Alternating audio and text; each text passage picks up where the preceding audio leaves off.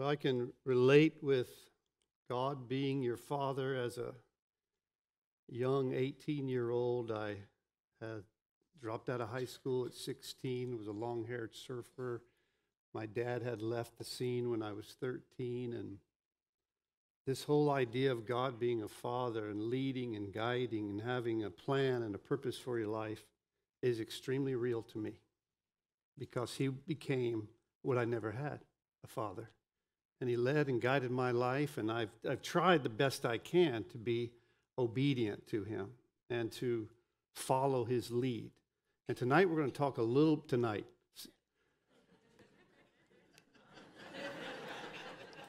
I felt like it was tonight by the time I got up here. I'm thinking, okay, it's tonight. We are going to take some time today and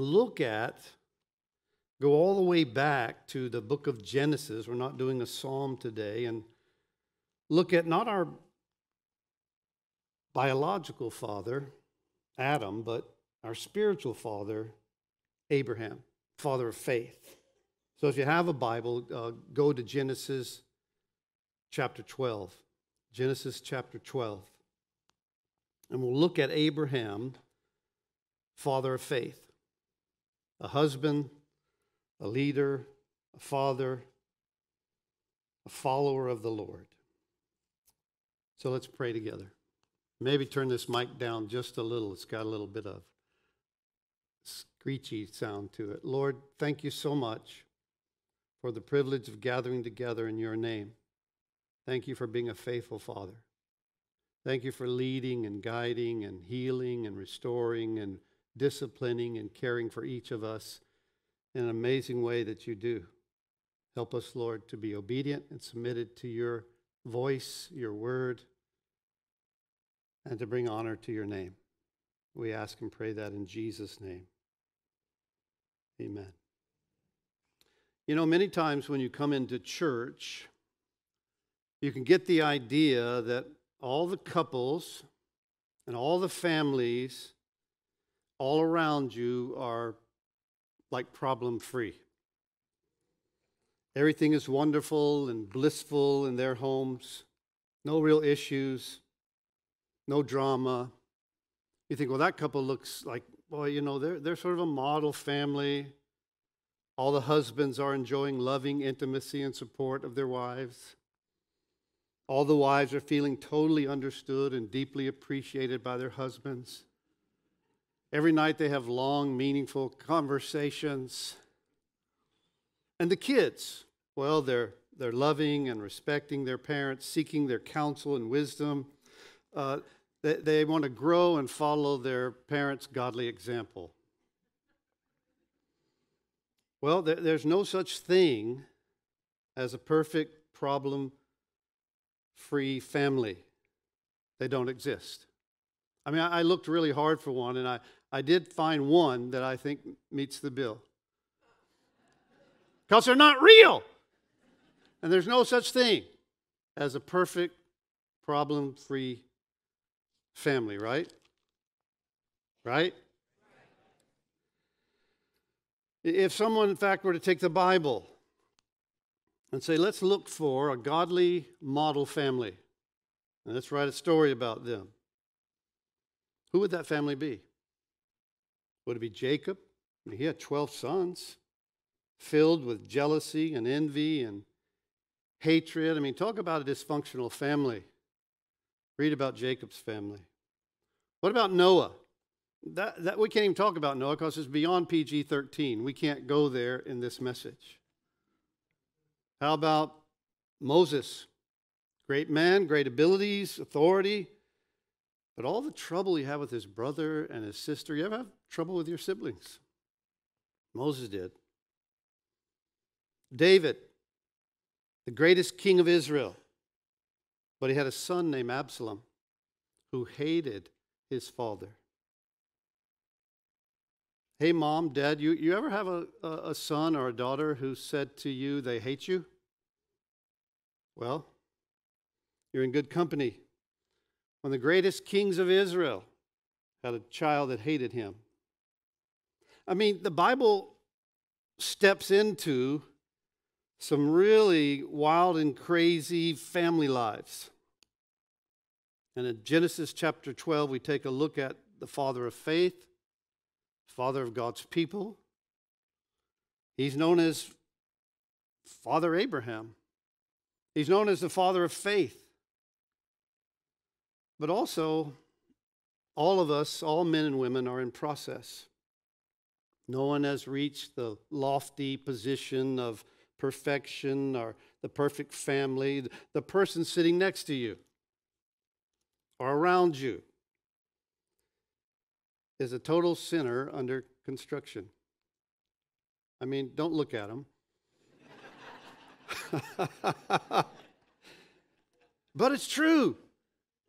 God uses ordinary clay pots to carry about his grace and his mercy and his ministry and his message. So here in Acts chapter 12, it says, "Now the Lord," verse 1, "had said to Abram, get out of your country, from your family." Some of you would say, why doesn't the Lord speak that to me? Get out of your country, from your family, and from your father's house, to a land that I will show you. I'll make you a great nation. I'll bless you, and I'll make your name great. And you'll be a blessing. I will bless those who bless you. I'll curse him who curses you. And in you, all the families of the earth shall be blessed. And God pronounces this amazing blessing to Abraham. You're going to bless the world. You're going to have amazing life. And he responds. In verse 4, so Abram departed, as the Lord had spoken to him. And Lot went with him, and Abraham was 75 years old when he departed from Haran. So here's the thing, listen. God calls, he speaks, he reveals, and the response is Abraham does it. That's faith. The act of obedience is the visible demonstration of faith in action. And he's 75 years old. Now, in that time, in Abraham's life, the lifespan was different, about double than what it is today. Abraham would eventually live to 175 years of age, and his wife Sarah would live to 127. So if you do the math and look at Abraham at this time in his life, he's kind of at midlife. He's halfway through his life. Usually that's when people are kind of putting down deeper roots. They're getting established. They're becoming more stable and getting life organized. And God comes along and he totally uproots Abraham's life. Calls him out. You got to go. And he's willing to go. Abraham, first of all, is a man of faith. He hears, he responds, he obeys. But he's also a man of influence. If you look there at verse 5. Then Abram took Sarai, his wife, Lot, his brother's son, all their possessions that they had gathered, and the people whom they acquired in Haran, and they departed to go to the land of Canaan. So they came to the land of Canaan. He's a man of influence. His wife, his nephew, part of his family, the people who were there in Haran, they become they become people who work for him, who he takes care of. They're looking to him for future, for resource. So they're willing to follow this man named Abraham, who basically tells them, hey, I heard from God. We're going to head out. And so here you have a man who's obedient, a man of faith, a man of influence. But he's also a man, if you'll notice, he's also a man of prayer and worship. In verse 7, the Lord appeared to Abram and said, to your descendants I will give this land. And there he built an altar to the Lord, who had appeared to him. In verse 8, and he moved from there to the mountain east of Bethel. And he pitched his tent with Bethel on the west and Ai on the east. And there he built an altar to the Lord and called on the name of the Lord. He builds altars, and he calls on the name of the Lord. He's a man of faith, he's a man of influence, and he's a man of prayer. He's a man of worship.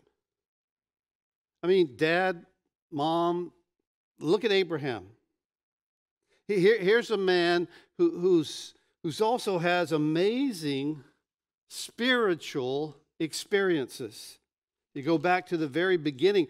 Now the Lord had said to Abraham. It seems to me, I can't verify this in Scripture, but it certainly looks like it, that God audibly spoke to Abraham. Gave him a clear word and clear direction.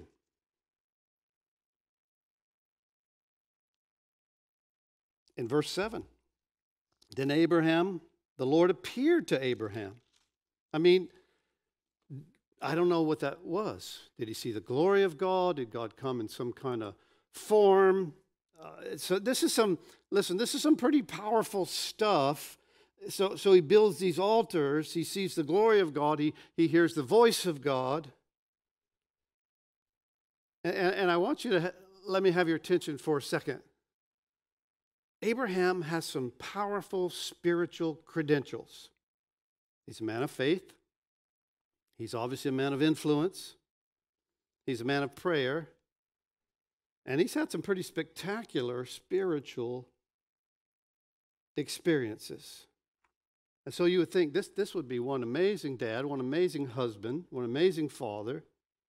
I mean, isn't this what most Christian women want from a man? Lord, give me a husband who hears your word and is willing to obey it, a man of faith. Give me a man who's a leader, who has influence and uses it in a godly way. Give me a man of prayer and worship. One who hears from God and experiences God in a real and genuine way. Someone who walks with the Lord. I mean, is that not the description we have so far of Abraham? But here's the deal. The story continues. And it reveals that even people of great faith are flawed. They're in process. So in this room today, there's lots of flawed fathers. There's lots of flawed families. Because after all that Abraham has experienced, God speaking, God appearing, Abraham obeying, he travels to the promised land. And here in chapter 12, it tells us in verse 6, he passed through the land to the place of Shechem, as far as the terebinth tree of Moreh, and the Canaanites were in the land. So here's the deal. Listen, he gets to Canaan, and the land is full of Canaanites. God, what's the deal? I thought you promised me this land. And now there's all these stinking Canaanites here. How am I supposed to settle here? How am I supposed to live here? Huge disappointment. A lot of issues to deal with. And he's in that promised land, and something goes down there that's very difficult for him. You go down to verse 10, it says, now there was a famine in the land.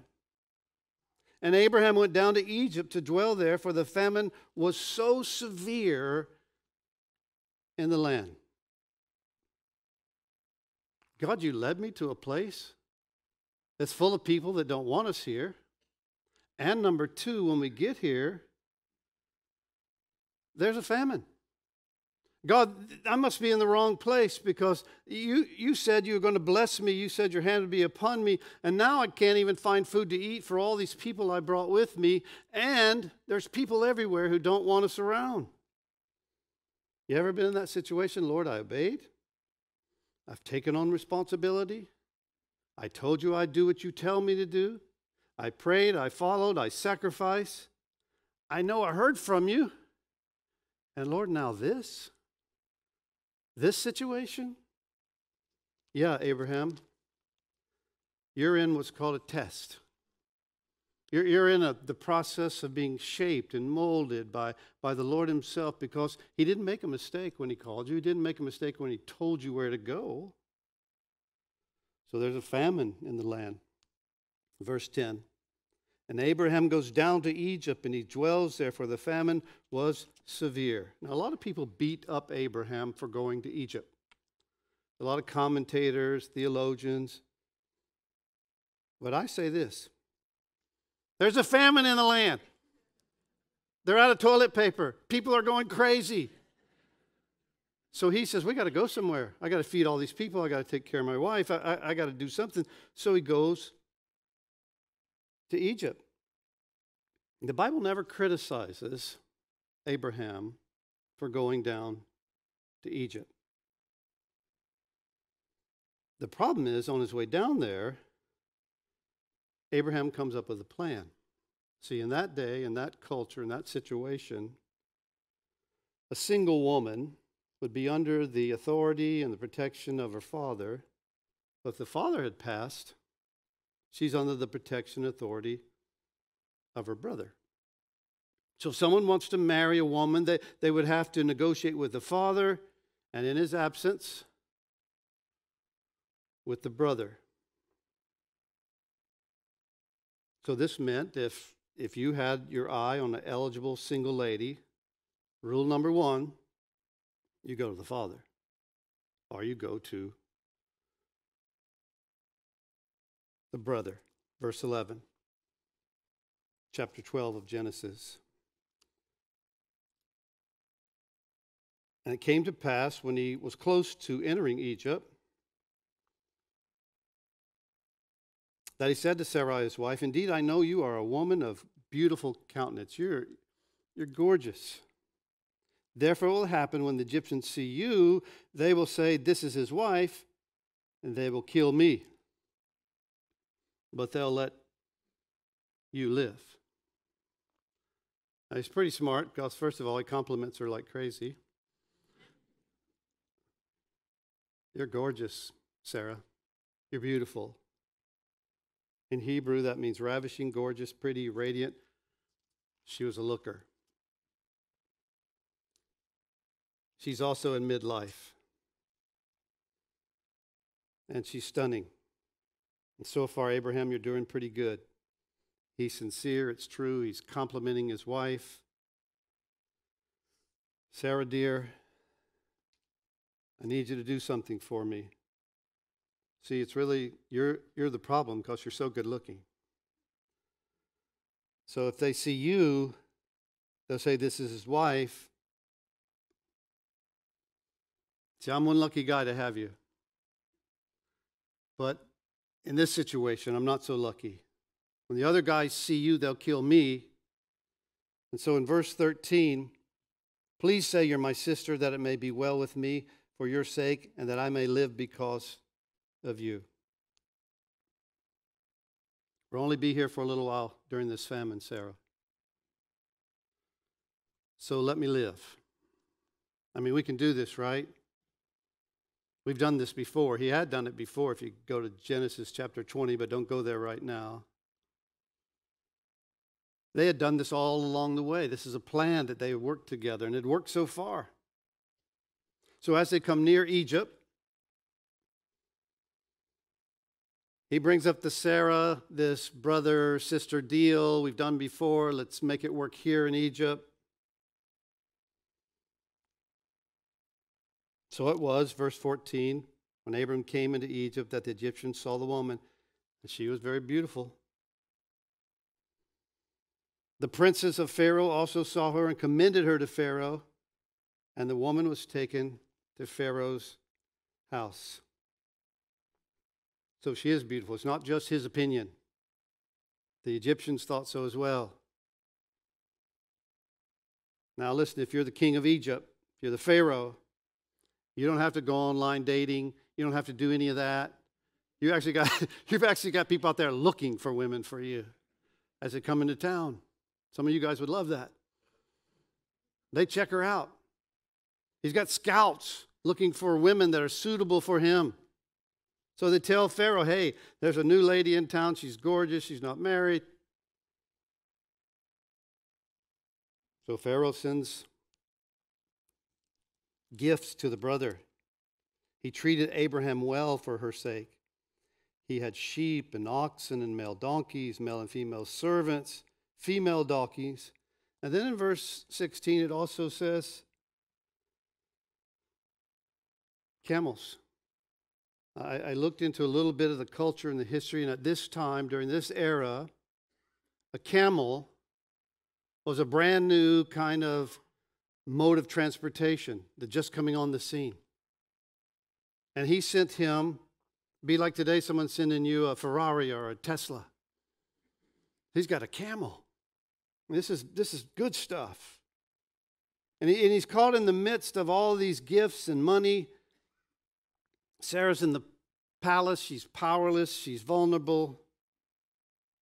And if you're Sarah, you might be thinking, I married a man of faith.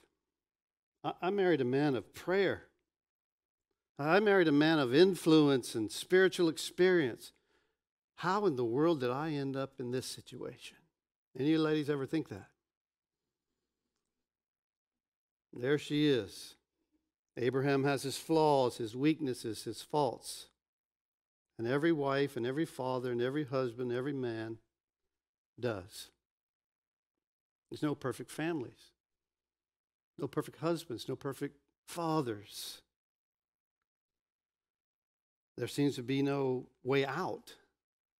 And I love verse 17 because it begins this way, but the Lord. Isn't that an awesome way to start that verse? But the Lord. And then all of a sudden the hope thermometer gets high. He said, but the Lord plagued Pharaoh and his house with great plagues because of Sarah, Abram's wife. And Pharaoh called Abram and said, what is this you've done to me? Why did you not tell me that she was your wife? This is a powerful intervention by God, who steps in where Abraham could not, to save the marriage, to save the family. Without God stepping in, it was over. I believe God protected Sarah and Abraham from their own deception. Now I want you to listen. I want you to pay attention. This situation right here in verse 17, it's called God's amazing grace. God steps in where no one else could possibly step in. And I'm pretty sure it was probably a very awkward, difficult trip home. Sarah's going, hey, I'm tired of this brother-sister game. Almost didn't work this time. Now, please tune in. You might say, John, wait, Sarah was part of it. She agreed to it.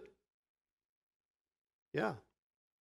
A couple of things I'd point out right here is, in every marriage, you have two sinners, not just one. And all of us are in this process of following the Lord. If you're a wife, if you're married, you're married to a person who's in process, a dad, a husband, and they're being transformed, hopefully, by Christ. Dad, husband, mom, wife, here's what I found out. All of them disappoint one another at one time or another. I won't ask you to raise your hand. When's the last time? But we all do. We don't meet each other's expectations. And listen, maybe you know this, when your kids will blow it. Your kids will not always meet your expectations. And we also need miracles of God's grace. This is the point of the story part of it, that God steps in to a flawed family in a difficult situation and does something with his grace. Here's the big, probably headline that could be over this passage. He is able to deliver. Amen? He can do it. There is a living God. They had no other option but to look to the Lord. Sarah knew God had promised to bless them. See, this is an interesting thought. Sarah knew the promise that God had given to Abraham, and that it was not just for Abraham, because she was going to be a part of it too, because he said, I'll bless your seed. The Messiah would come through both Abraham and Sarah. Don't underestimate what God can do with your faithfulness. So she stepped into the plan. Now, if you're Abraham, a husband, a dad, what's the application here for you, for me? Well, I think number one would be stop the deception.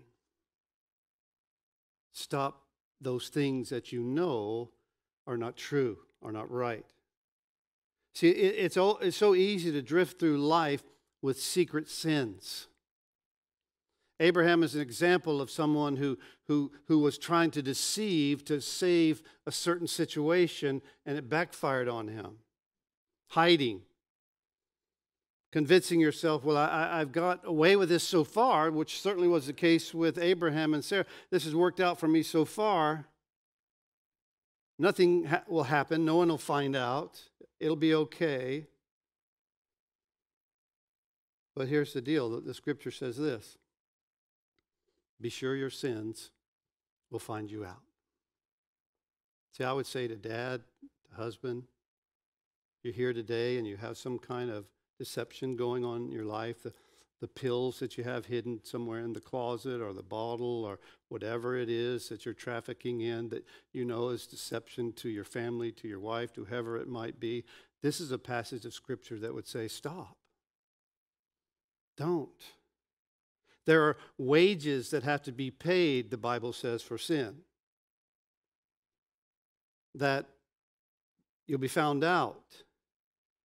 And part of the message here, part of the application, I think, would be this. If you're hiding it, turn from it. Today would be a great day. You would say, hey, in Father's Day 2021, I quit deceiving myself and others around me with this habit or situation in my life. Let it end. Be finished. Let that be God's voice to you. That you know what? No more living that lie. It's a great application from the life of Abraham.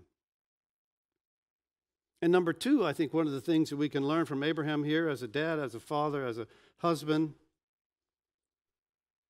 Well, look at verse 12. Genesis chapter 12. Therefore it will happen when the Egyptians see you, Sarah, they will say, this is his wife, and they will kill me. But they'll let you live.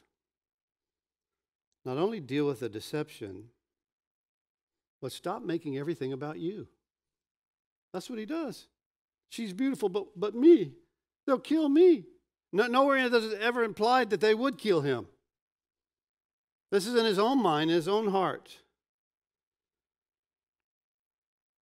Stop making everything about you. Let it be about your wife, about your family, about your job as a husband. How much could be avoided if you stop focusing on me? Me.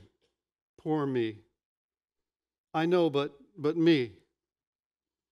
I got to have my hobby. It's me. Yeah, but it's me. Me. One of the things that kind of comes off the page here, to me at least, is number one, stop the deception. And number two, quit being so self-centered. And that's all Abraham could see. He sets his wife up. Oh, you're gorgeous, you're beautiful, but what about me? And I think there's a word here for guys that don't make it all about me. And number three, face your fear with faith. Basically, he did this whole thing because he was afraid. We don't know if anyone would have actually killed Abraham. That's all in his mind. But it was all based on fear. And a lot of men have a lot of fear of being known for who we really are, of being seen as we really are, not measuring up. What would happen if they knew what I was really like? Fear of the future. Face your fears with the Lord. You say, well, John, how do you do that? Well, I think one great way to start would be just tell the Lord what you're afraid of. Tell the Lord, Lord, I'm afraid of this at my job or in my home or in my future or in my neighborhood or in my workplace or this is what I'm afraid of. Just let the Lord know. You might do something, a simple exercise. You might take a piece of paper and write down, this is what I fear. This is it. Don't let your wife see it. But let the Lord see it. And at the end of that little list, write, Lord, help me. Help me. This is what I fear because of deception in my life. This is what I fear because it's all about me. This is what I fear. And finally, I would say this. Don't give up on what God's called you to be and do with your life. As a husband, as a father. Abraham didn't. Sarah didn't. Do it for the sake and the glory of our Lord Jesus Christ. That's why you do it. See, here's this simple little story about a man who gets a call. He has all these spiritual experiences. He's faithful. He's a guy who's prayerful. He's a guy who's influential. He's a guy who's, had amazing spiritual experience, but he's also extremely flawed. And you find out that he's, got this whole situation of fear. He's got this situation of being focused on himself, and he deals with life with deception. And yet God, in his amazing grace, steps in and does what Abraham never could do. And God is faithful. He's a faithful father. We're all flawed. But I love the fact that in the midst of Abraham, whom we know as, and he is, not just in Christianity, the father of faith. And God takes this flawed individual, brings tests into his life to refine him and shape him and mold him and change him. He doesn't give up on him, and Abraham never gives up on the Lord. See, be a father of faith. Let your kids see that. Wow. Dad stepped out and did something that the Lord told him to do. The influence it could have just on your family could be amazing. Be a father of influence. You might be surprised. Simple little acts that you would do that point others to the Lord. Stories you can tell. Well, all I did was do this, but to that person, it was giant. Be a father who has spiritual experiences. Let the Lord speak and ask him to show up and remember that it's not all about you. It's about him.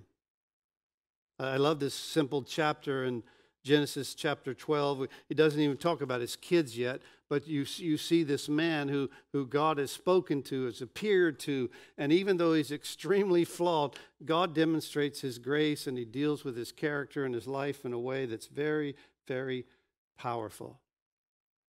I think Abraham expected to show up in Canaan and it was just going to be all set up. And sometimes we think that. Well, if I'm following the Lord, everything's just going to fall into place. It's just going to be perfect.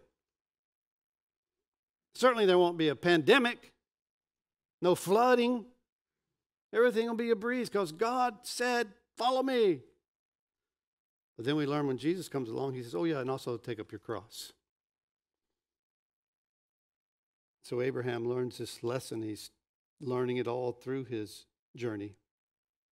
But my message today is basically about recognizing that we're all flawed, we're all in process, and God can and will step in. Trust him.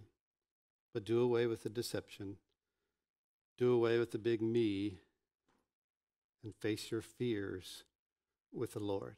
Because the Lord is more than able to deal with every situation and fear in your life and in my life. Happy Father's Day.